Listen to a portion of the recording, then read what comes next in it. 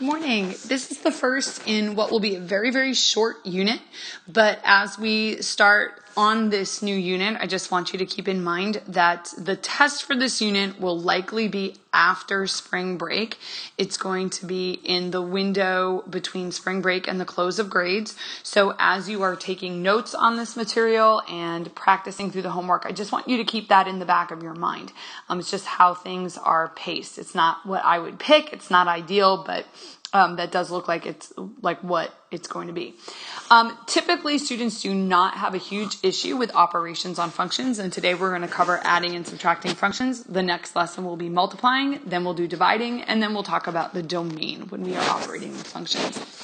For our example problems, we are going to work with the same two functions for the examples, at least for the first few examples. We're going to work with f of x is equal to x squared plus 2x minus 3. And you might hear a cat in the background. He just crawled out of, I think I just woke him up. Oh, he just jumped up on, no. And now he's walking on my notes. Okay, and g of x is equal to 2x plus 5. Now, mostly for adding and subtracting, there actually isn't anything new in terms of skills. This is just going to be new in terms of notation so that you are able to interpret the notation and know what the notation is asking you to do. So for adding, this is what the notation looks like. So we have this, and so here's what you would be asked to do. So you would be given two functions like f of x and g of x, and they would usually be given at the beginning of the problem somewhere. And then you would see directions that looked like this. And so you would see f plus g in parentheses, and then you'd probably have the of x to the side. Now, how we would read that out loud is f plus g of x. Okay, I'll even write that in here. Okay, so f plus g of x. Now you can always eliminate the of x if that bothers you, and so you will often see, okay, or you have the ability to do this yourself, just write f plus g. And what that means is you're going to take function f and add it to function g. So what that notation means, okay, so we have the notation and then we have the meaning of the notation is simply this, f of x plus g of x, or again, simply f plus g. And you can kind of see the connection there. A lot of students, especially in Algebra 2, are bothered by the of x. They see that as multiplication, so they see that as like distributing the x through, and I understand that it looks like that, but that is not what that notation means. It simply means that you are going to add the two functions together. So if you are prone to mistakes where you start like multiplying these like extra x's into the problem, and I will note that on your homework. So if you're prone to that mistake, if you go back into Focus or you open up the homework assignment that you've submitted, you will notice that I write like a note to you saying this is not what this means. And so you want to make sure that you're reading those notes and you're correcting those mistakes if you make them, and then finding ways to get around it. So what does this mean in terms of the actual operation?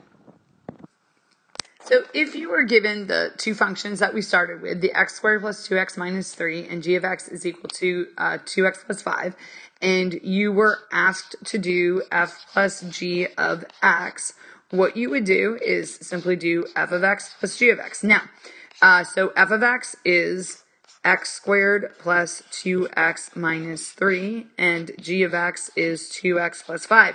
Notice that there's no like x multiplied in there, okay? So there is no like x in a parenthesis that carries down.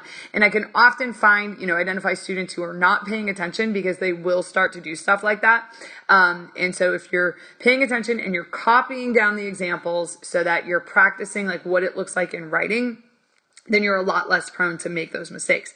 Now, the parentheses here are what I have referred to in the past as cosmetic. We've talked about that before with, say, like the complex numbers, adding and subtracting complex numbers and stuff like that, where they are there for the look, but they don't actually influence the algebra at all. And so in this case, the parentheses are simply there to create a visual separation between the f of x and the g of x, but because it's adding, they don't serve an algebraic purpose. You are free to omit those parentheses when you combine them or add them.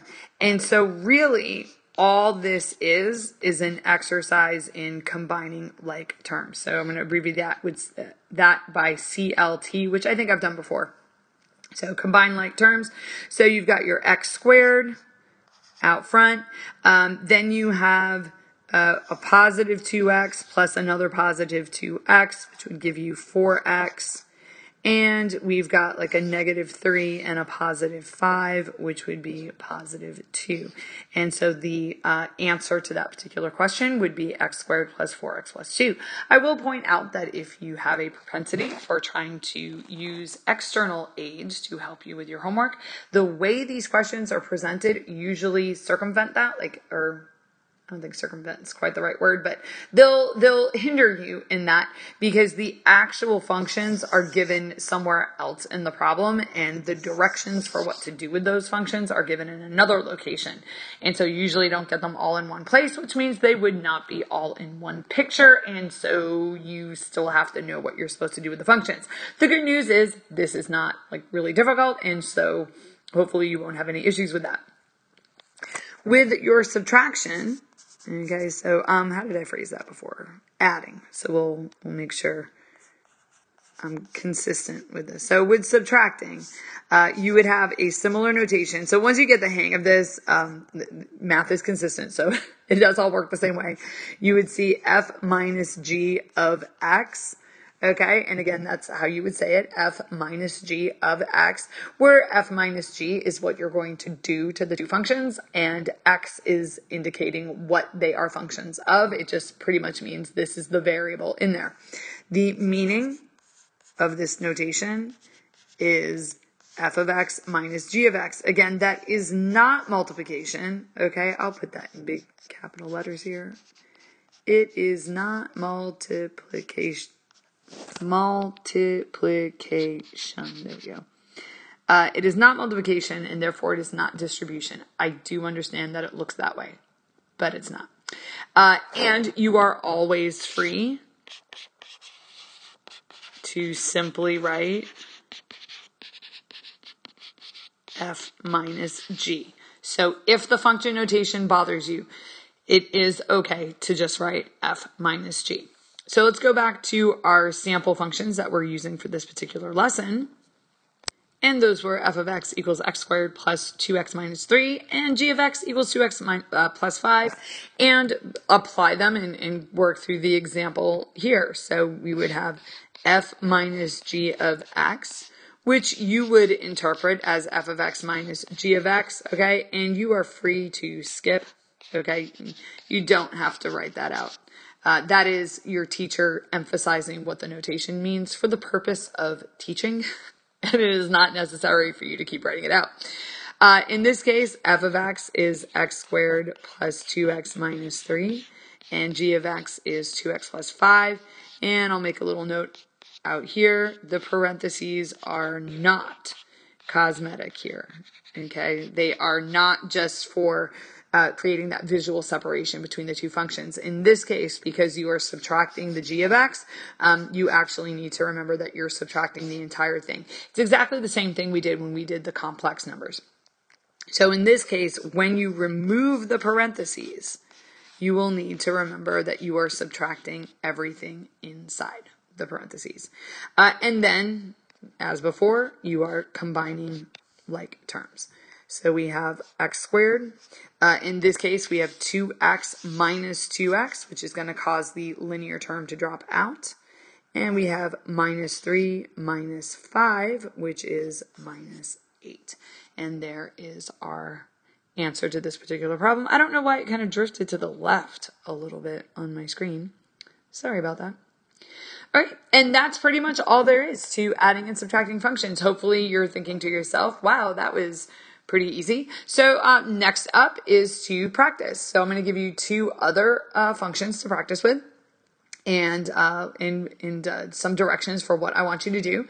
And then we'll take some time in class to do that and then go over it. And that'll be a wrap on the lesson for today. So it'll be a pretty short lesson, which probably means that you'll have some time to get started on your homework. All right, so here are the practice problems. We're going to work with a quadratic and a cubic for our example, or practice. F of x is equal to 2x squared plus, f of x is equal to 2x squared minus 3x plus 1, and g of x is equal to x to the third, make that equal a little bit better, x to the third plus 4x squared plus 2x minus 3. And you're going to do 3 problems with these 2 functions. You're going to add them, so f plus g of x, then subtract them, f minus g of x, and then subtract them in the other direction, g minus f of x. And there's a note at the bottom here that says, look for a connection between number 2 and number 3. So subtraction, we know, is not commutative. It does make a difference which order you're subtracting, and you do want to make sure you're paying attention to the direction you're subtracting. But there is a connection between the direction, like when you're subtracting them, when you look at your answers, they're going to be related to each other, and being observant and noticing what that relationship is can work in your favor later on. So at this point, we'll stop the video and we'll go over this in however I determine that we're going to go over it in class. Or for those of you that are watching this video on your own or for additional review, you can pause the video, work the problems out, and I will work them out in the video for your review purposes.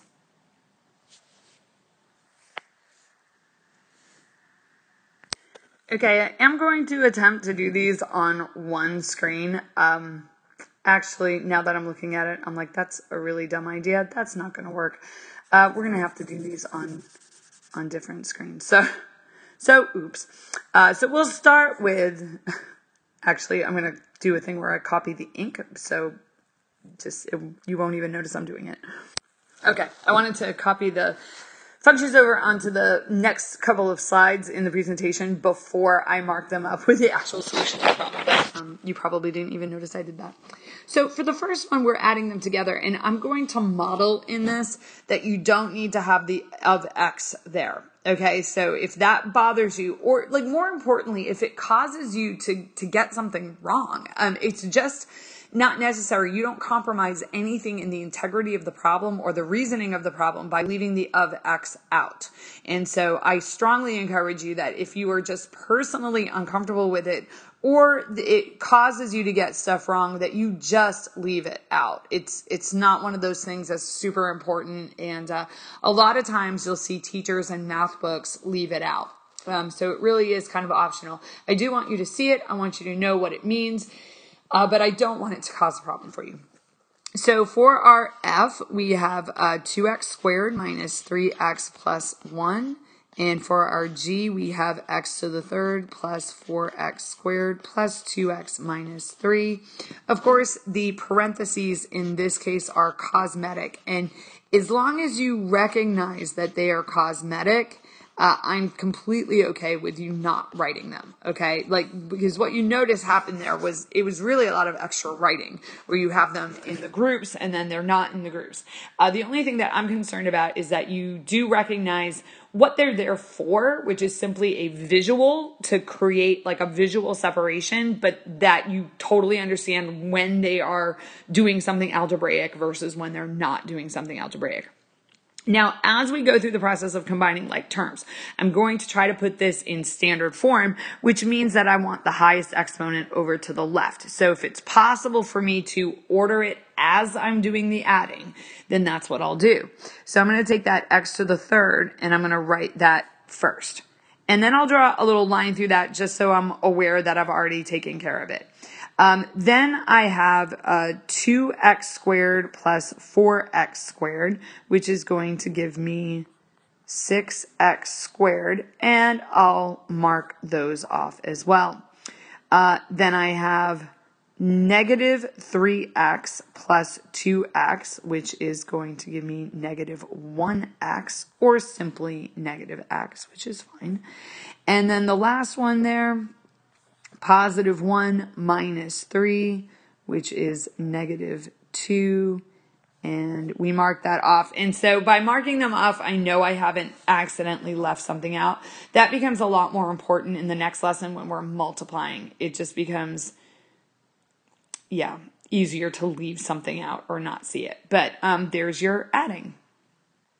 Next problem is subtracting.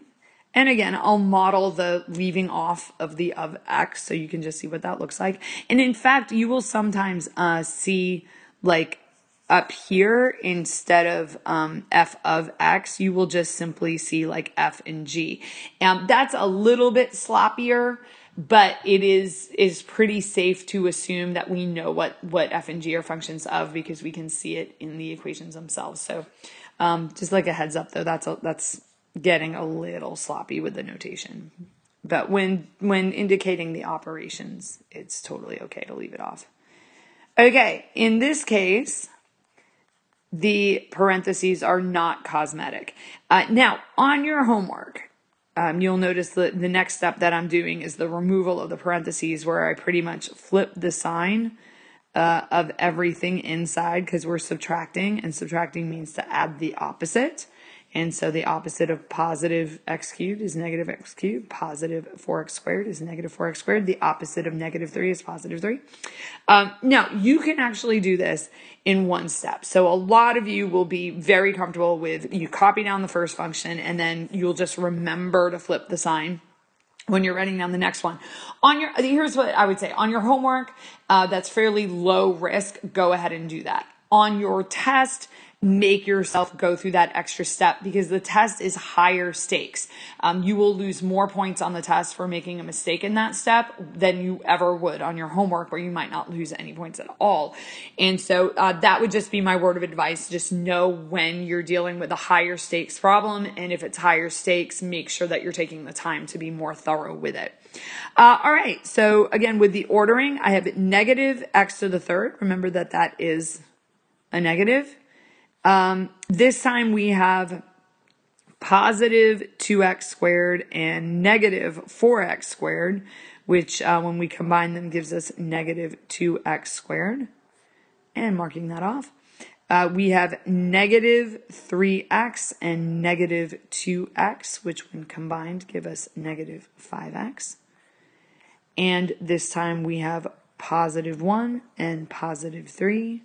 Which gives us a positive 4, and we are confident that we have taken care of everything. Now, just make a special note of the answer there. Negative x to the third minus 2x squared minus 5x plus 4.